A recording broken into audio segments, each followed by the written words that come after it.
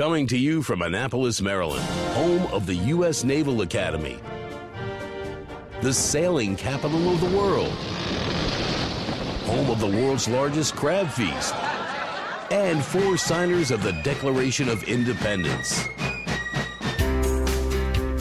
This is the Eye on Annapolis Daily News Brief, a daily roundup of local news that you can use, including local sports, local events, local opinion, and local weather from DMV Weather.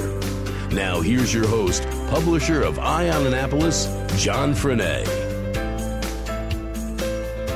Well, I hope you survived another weekend. Good morning, this is John Frenaye. This is your Eye on Annapolis Daily News Brief, and it is Monday, January 8th. This morning, I've got some good news and I've got some bad news. On Friday, BGE said that they would take the money they saved from the federal tax reduction and apply it to customers. Good news. They're going to be spending $82 million in annual tax savings, but the bad news is that only equates to about $2.31 per customer per month. I suppose it's something.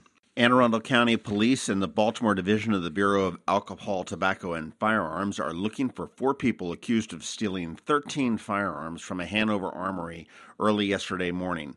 The burglars broke into the Hanover Armory at 1327 Ashton Road, right near BWI, about 6 a.m. yesterday and stole firearms that include rifles and handguns. A combined reward of up to $10,000 is being offered. Any tips can be reported to the ATF at 1-888-ATF-TIPS, which is 888-283-8477.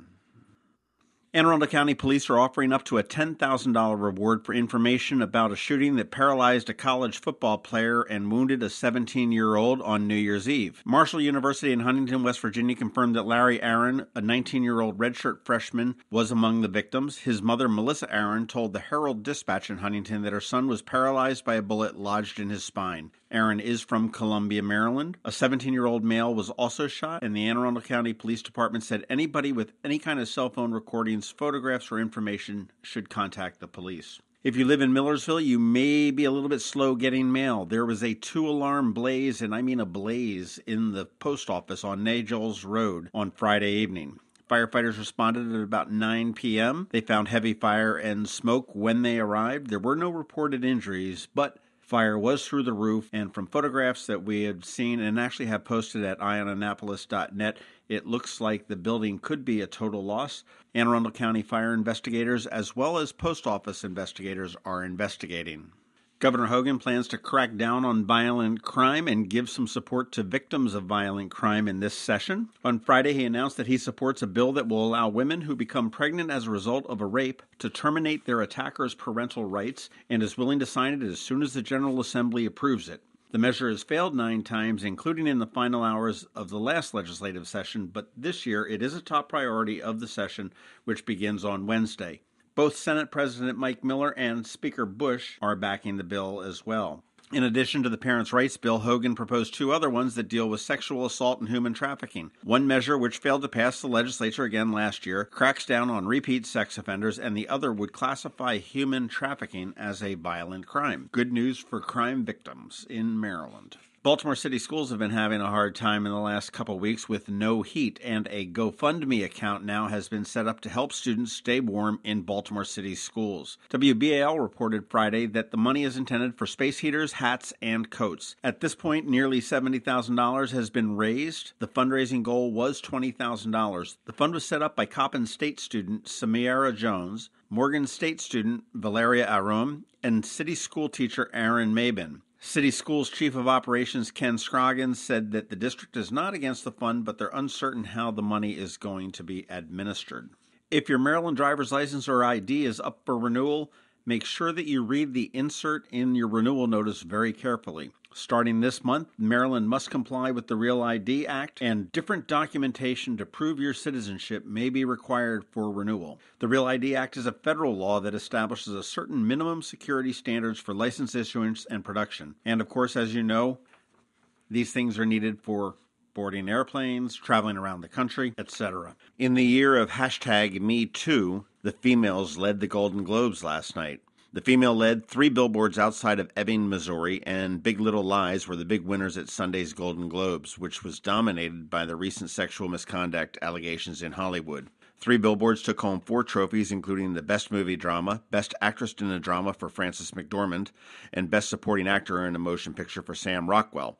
Big Little Lies also won 4 trophies, Best Limited TV Series and Acting for Nicole Kidman, Laura Dern, and Alexander Skarsgård.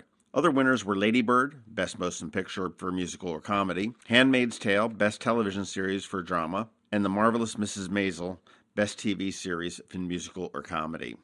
All of the movies and TV shows that won last night were female-led.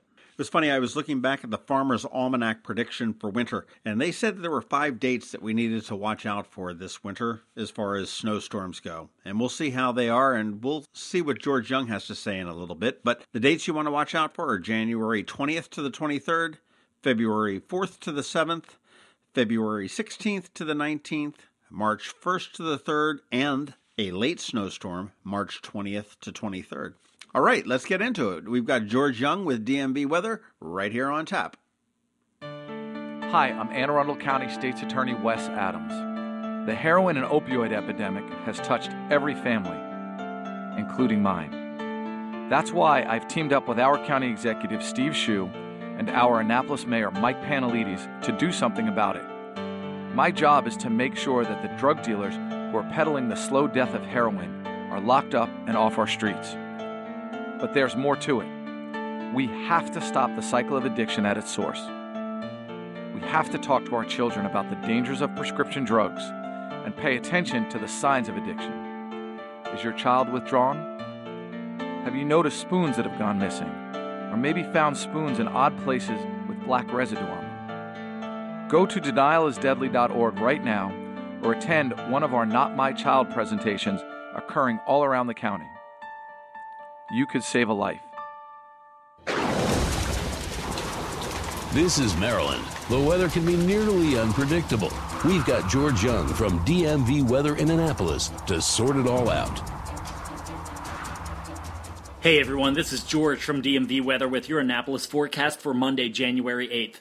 Finally, we see an end to the big Arctic outbreak for Annapolis and Anne Arundel County this week, starting with temps warming into the 30s today after a stretch of teens and 20s for highs the last several days, and then into the 40s Tuesday and Wednesday before 50s Thursday, Friday, and even into the weekend, making it at least a 15-day streak of consecutive days of below average temps, maybe even longer depending on whether or not we get to 42 degrees or above for highs tomorrow or Wednesday, before definitely getting above average on Thursday with some regular rain showers and highs in the 50s. But until then, we have another winter weather situation on our hands with a likelihood of some mixed precipitation coming in later today in the form of freezing rain, sleet, and maybe even some snow mixed in before regular rain takes over. The timing now for anything that does fall is most likely between 12 p.m. and 10 p.m. with a tighter focus on the 2 p.m. to 6 p.m. time frame. And while not a ton of moisture is associated with the system that will move through from our west, anything that does fall will have an impact on travel very quickly since surface temps of everything on the ground level are very cold after the past couple of weeks of Arctic air. So while there will be no problems this morning for schools or the morning commute to work, start to plan now for a real possibility that there could be some changes ahead in the afternoon in the form of possible early dismissals for school systems as well as an impact on the afternoon or evening rush hour. So be safe out there. Even a glaze of freezing rain and sleet will turn local roadways very slippery in a hurry, so plan ahead and always err on the side of caution. Okay, that's it for us today. Be sure to download our free weather app in the Apple App Store or Google Play Store on all of your devices by searching for DCMDVA Weather and follow us 24/7, 365 on our website at dmvweather.com or on Twitter or Facebook, so you can always stay weather informed, especially later today, as we help you stay up to date by the hour on the potential winter weather situation in the afternoon. This is George Young of DMV Weather with your Annapolis forecast. Make it a great, safe, warmer week ahead, but remember, whatever the weather outside, have fun and be safe.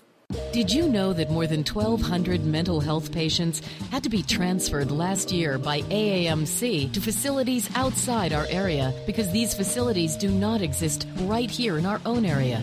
Denim and Diamonds is a fabulous, fun evening under the stars to support expanding mental health care in our community. AAMC Foundation proudly thanks RxNT for their generous $50,000 exclusive presenting sponsorship. Get more info at aamcdenimanddiamonds.org.